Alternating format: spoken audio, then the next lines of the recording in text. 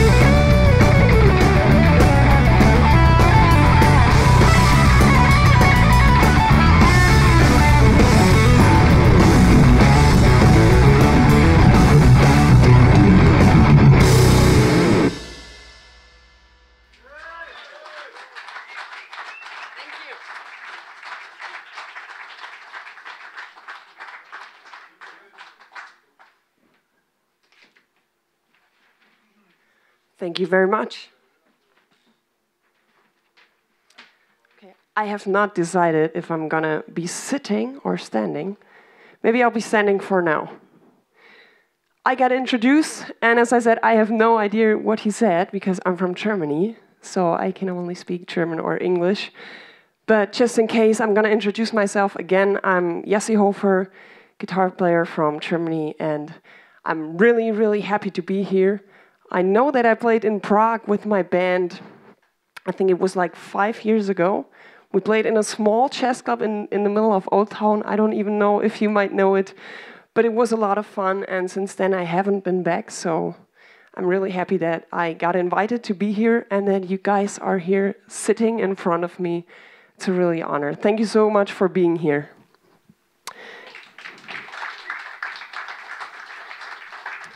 Do any of you know who I am? Does anyone know a bit about my history? Or if not, if it's cool for you, I would just go back a few years and maybe talk through how I got started to play guitar, how I ended up being here. If that's cool for you, maybe that's like the first thing we'll do.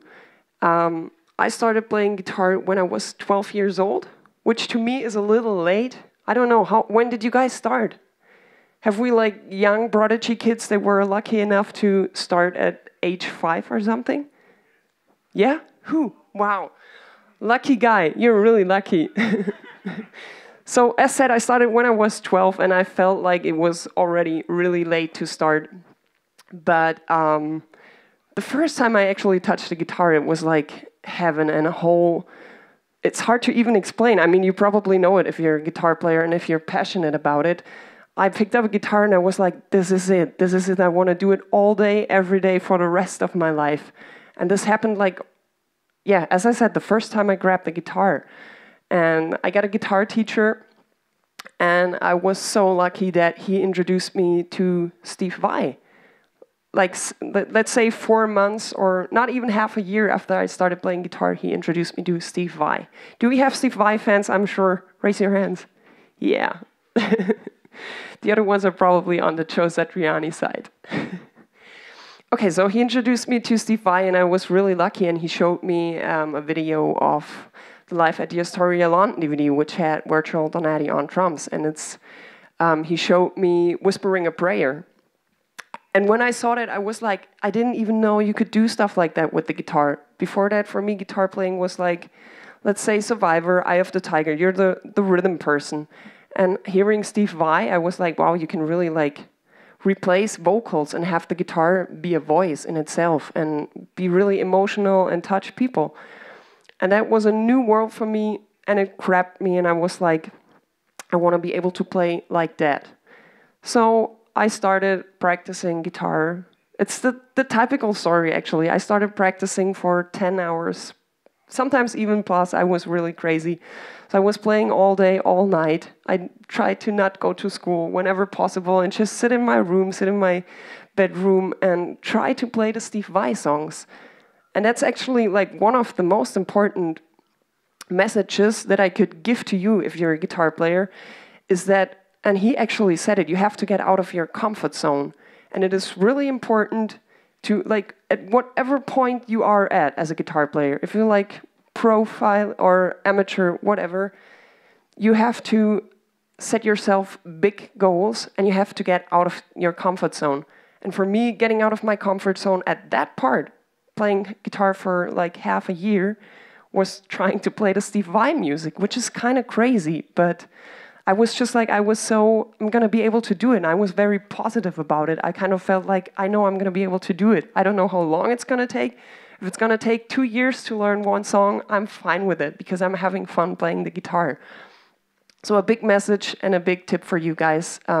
Set yourself big goals. Of course, it's also very important to have small goals, because otherwise, if you just go for the big goal that's far away and might be 1 year from where you're at, it might get frustrating to some people. So that's why I said, like, have short goals, have things that you feel like, okay, if I practice this, if I learn it in a week from now, I'll be able to play it. And then have the big goals that's 1 year from now and work on that too. And then you have like this big thing coming up. And if you go beyond what you can do, that's how you grow and that's how you get better. So back to my story.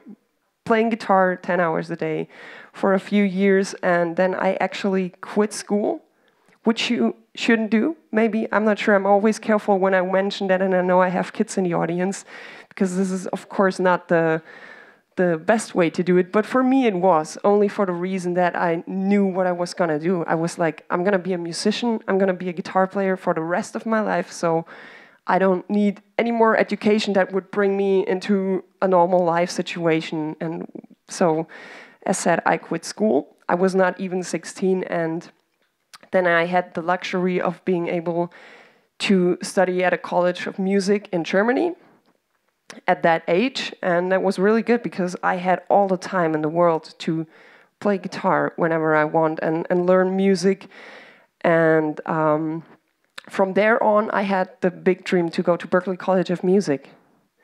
I'm just checking, maybe, was anyone at Berklee ever? Was it a dream of anyone? Is it a dream for anyone to go there at a place? No? Okay.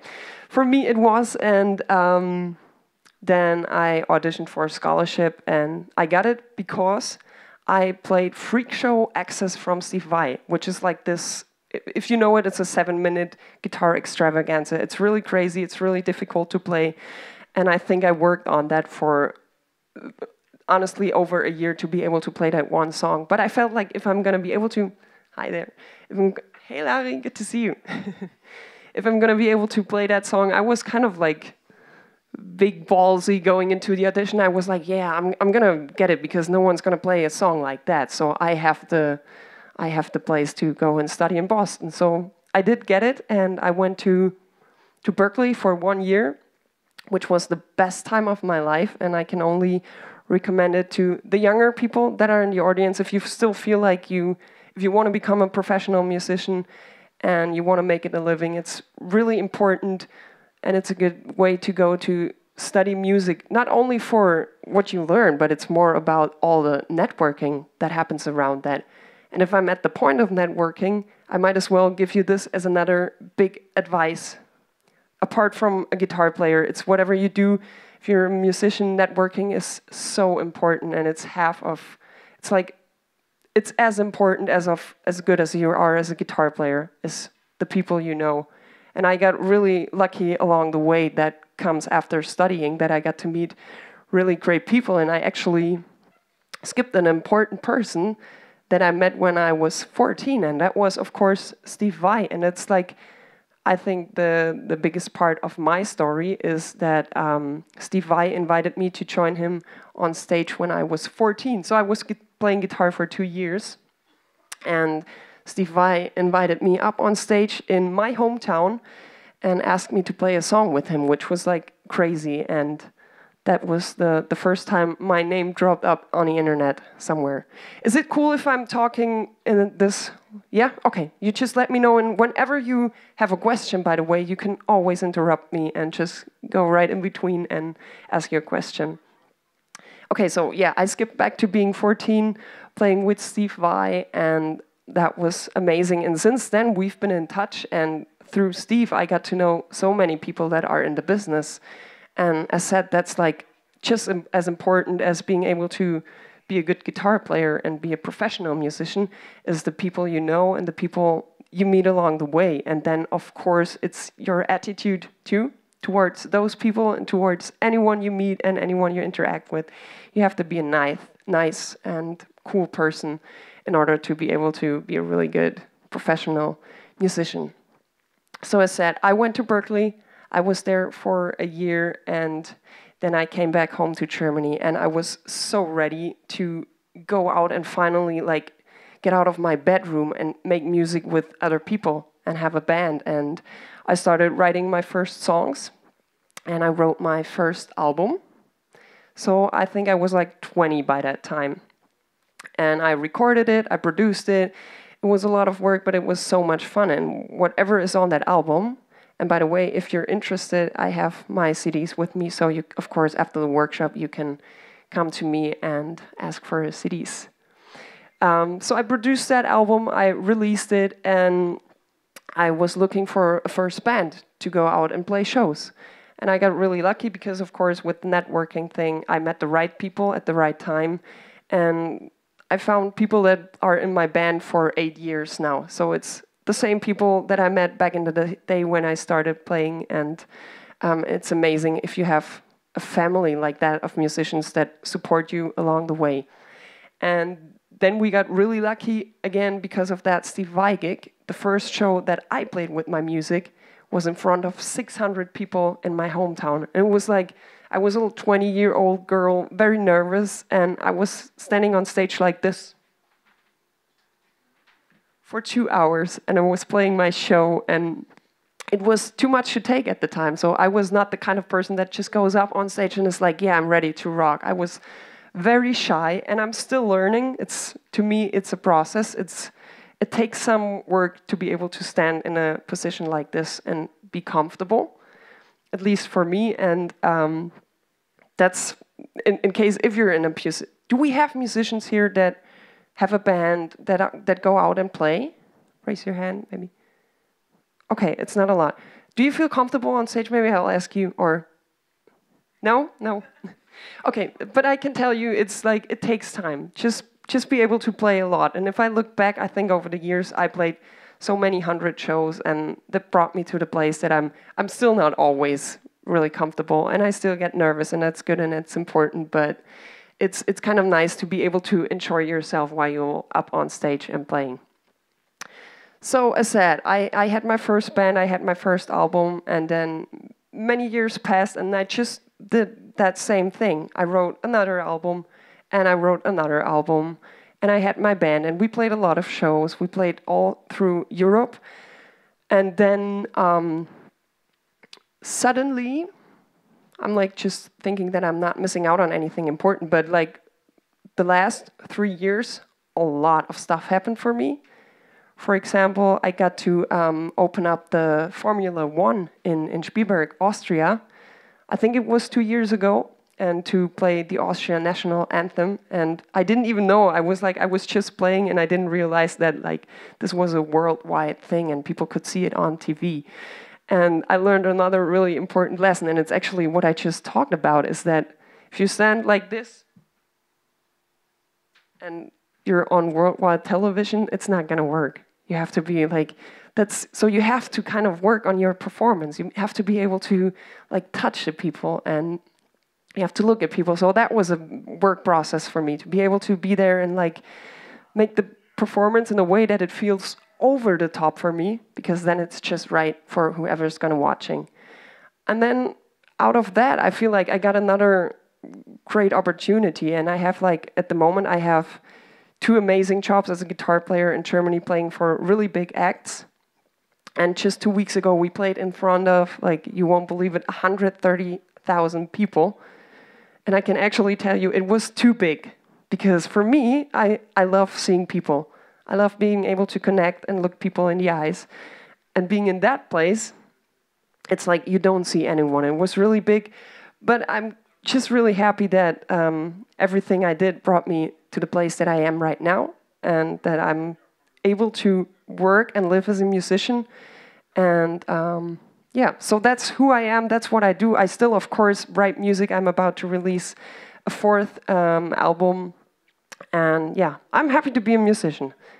Do you guys have any questions? No questions? Do you want? Yeah.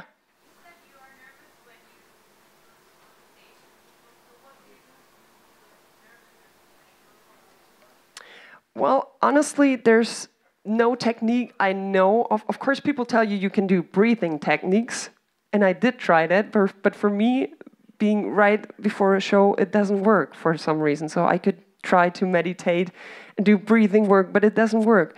But for me, it's always the same thing. I'm nervous, let's say like 30 minutes before the show, and until I go on the stage and start playing. And most of the time, it only takes, let's say, 1 minute or maybe one song of a show. And I know, okay, this works. I feel comfortable. I know what I do. I've been here for 10 years or whatever. And then that goes away by itself. So the best thing is to just don't even worry about it and ignore it. Just be like, okay, I'm nervous right now, but I know if I feel comfortable up there and if nothing goes wrong, I will feel comfortable and then everything is fine. But there, of course, are situations when I'm on stage and something breaks, like a cable breaks and your monitor goes off and you don't hear anything, then of course it's a different situation. But then it's also a process. The more you learn, you also learn to be able to deal with situations like that. Let's say if I was playing a show 6 years ago and something breaks on stage or I do a big mistake, everyone will know. And now, whatever happens here, you won't know, because I learned from all the years of experience to keep this to myself and be like, that there's still people, they want to see you and they want to enjoy, so just try to keep it to yourself, and that's part of being a professional musician too. Yeah. Hi, Yasi. Lovely to Hey. meet you. Nice to meet you too. I got one question regarding you spent 1 year in Boston. Just 1 year. I would expect the musicians usually go there and spend, I don't know, Yeah. 4 years. Yeah. Well, my plan actually was to be there for 4 years. One of the reasons that I left after 1 year is that living expenses in Boston are really, really high. And then, like, my scholarship was 80% of the tuition for the school. But so I had to pay the living costs and I had to pay the books and everything. And Berklee is a really, really expensive place to be. And I had the feeling that, let's say, 80 to 90% of the people that are at Berklee, they're not worrying about money. They're not there on a scholarship. They're fine. And the other 20% is the amazing musicians that get like a full scholarship where everything's taken care of. So I was kind of in between, and it was okay. And then I had the request and the chance to be playing in bands. But as an international student, you're not allowed to earn money. They're very strict about that. So the choices would have been the bands that I play in are not allowed to take any money for themselves too, for me to be able to play with them, or I can't play. And then I was like, since I studied in Germany before, I had 3 years of studying already.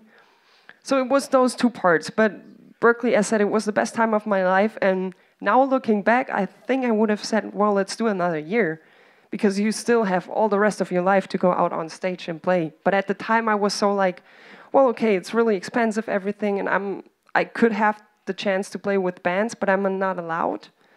So I kind of like, I had the hunger to go out and be able to play. So that's why it was only 1 year. Any other questions?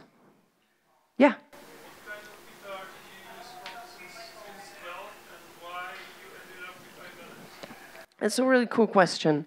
I started playing a guitar that probably no one knows, and the brand is called Cox. It's like COXX, which is a weird name for a guitar, I'm just thinking now. But I just saw it in a local guitar store in Germany, and it was a really typical thing, really cheap guitar. And the second guitar I got was, of course, the Steve Vai Ibanez, the cheaper model. I played that for a few years, and then when I studied music, I got into Fender. I bought myself a Fender Telecaster, Fender Stratocaster, all that. Then I discovered Suhr guitars. And the people that know me might know that I had this neon drip swirl guitar, which is a really cool guitar from Suhr. And I ended up with Ibanez especially for two reasons. And one was that the artist and relation person has been working with me for other stuff, for guitar strings, for many, many years. So he's been in touch with me all the time, and he was always a great supporter. And he came to me one day, and he always knew that I'm not the big RG fan, that I was like, as said, I played Stratocaster and all that. And he called me and he said, we have this new guitar series, and it's the AZ, or I don't know how you would pronounce it here. So yeah, this is a new series from Ibanez. And I was like, well, okay, send it over. I would love to try it. And if it feels good, maybe we can get in touch and talk about a dealership. And so they gave me this guitar, and I don't know if you ever got to play an AZ guitar, because they feel so comfortable, because it's like, the RGs have like the really thin neck, and I'm not a fan of that. I want something, because I'm not just a shredder. I also play blues, I play some jazz, I play funk, and I have a lot of projects that I'm involved in that it's just, and if I have that shred neck, I don't even feel like I can get in the bluesy mode and be like, oh yeah, it's not on. Why is it not working? Okay. So it wouldn't work on an RG for me, and they sent over the exact guitar, and I was like, this is really cool because this has, for me, the perfect neck shape. And that was one reason that I was like, okay, now this is finally an awesome guitar that works for me from Ibanez. And the other reason is the networking thing again. And for me, being a person that in the last years, I play so many shows where I need backup guitars. And maybe I need 3 of the same guitars just in case anything happens and I know I'm on TV or they're filming a DVD and something breaks. I just need to be safe. And that, of course, works if you're working with a company and if you know the company supports you. And Ibanez has been giving a great support for me over the last years, and I can just call them and be like, I need an acoustic guitar tomorrow for a show, and they will send out an acoustic guitar. And this is the second reason. And it's, yeah, they probably have, I haven't even, like, I just arrived and I came here for the workshop, so I haven't even seen the place, but I'm sure you can try the ASAP models, and it's definitely worth it because I love them. And since they brought them out, I think I already own 5 of them, 4 or 5. They're just good, but not for my money back. Any other questions? Do you want me to play another song, or is there anything? Yeah? Okay. Okay, I think I'm gonna play a song from my debut album, because that's one of the most well-known song of mine that's on the internet. And while I'm saying that, I just want to remind you that I'm also going to be playing at, I don't even know where the stage is, but there's another stage. You guys probably know because you've been here throughout the day. And I'm going to be playing a few more songs there later. Okay.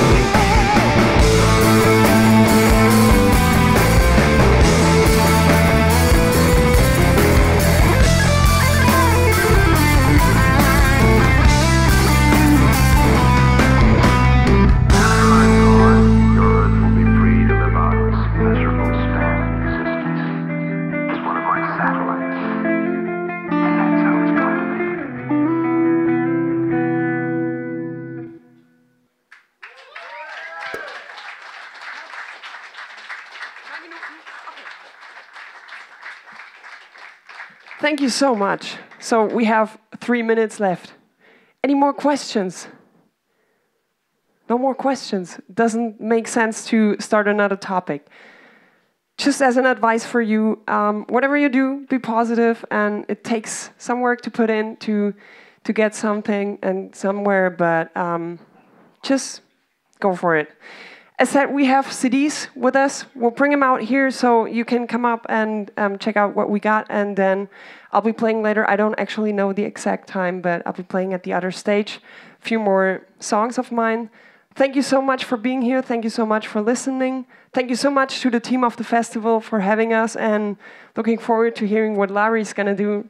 And yeah, have a good rest of the day. Thank you so much.